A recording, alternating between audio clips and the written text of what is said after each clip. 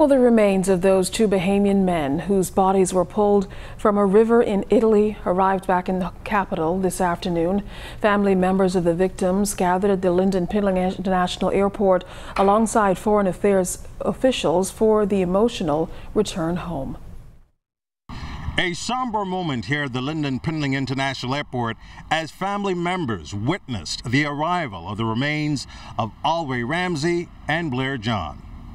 The bodies of 29-year-old Alway Ramsey and 28-year-old Blair John were flown to the capital, arriving late this afternoon on board British Airways Flight 253 from Heathrow International Airport.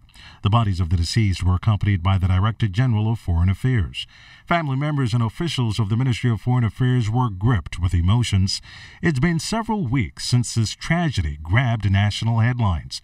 The two bodies were recovered and pulled from the Po River in Turin, Italy.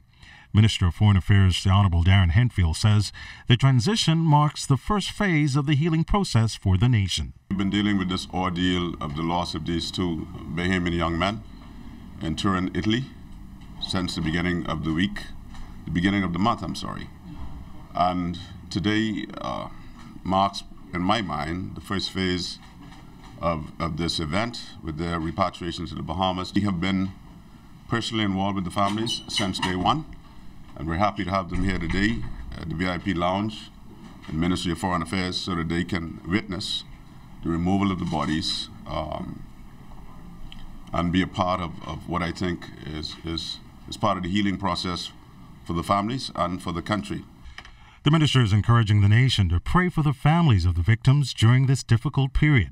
After an hour at the VIP section of the Lynden Pindling International Airport, family members of the victims and officials of the Ministry of Foreign Affairs were then transported to the Bahamas Customs Air Freight Facility, where the bodies of the victims were put into hearses and transported to Bethel Brothers Morticians. Family members of the two victims believe the arrival of their remains here at the Lynden Pindling International Airport will bring some closure to this tragic ordeal.